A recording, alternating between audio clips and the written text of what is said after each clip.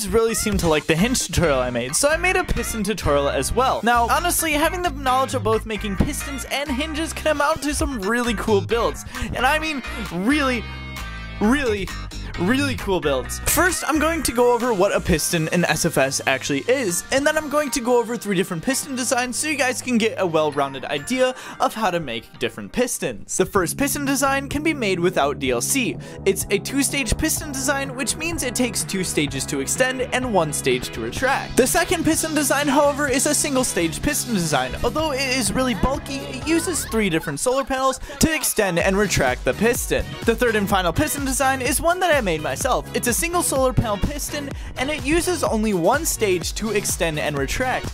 This is something I've been working on for a long time, and I finally released a video in Fusion, which you can check out in our Discord in the description, but for now let's actually understand what pistons are.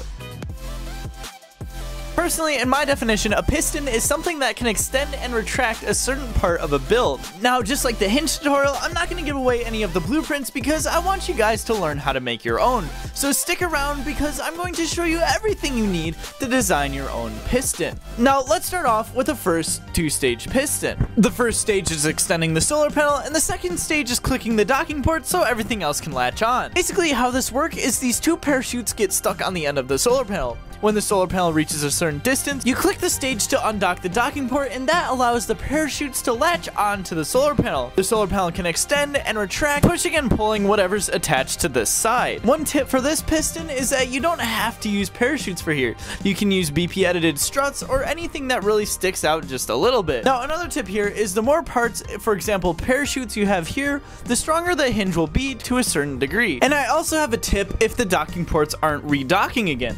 For example, if the retracting docking port is too high, you can add more parachutes to the bottom of the bracket, which pushes the retracting part down more and has a higher chance of it actually docking again. Now let's look at the next piston design. This piston design has 3 solar panels, 2 pushing backwards and 1 pushing outwards, or you can reverse it around and it doesn't really matter. Anyways, this piston is a lot more spacious, so if you're looking for something more space efficient, I would recommend using the last piston we went over and the one we're about to go over. However, this one is nice in the fact that it's super reliable. One of the good things about this piston is that it's a 1-stage piston, meaning you only need 1 stage to move it out and another stage to move it back in. The 2 solar panels that are pushing inwards is pushing on a shape that looks like a T. The spoke of the T is basically the piston arm, and it can connect to anything else outside the piston. Now we still have 1 piston left to go over, and that's one that I personally designed. It's a 1-stage piston that can extend in 1 stage and has the form factor of the first piston that we saw earlier. It is probably one of the best pistons I've ever seen,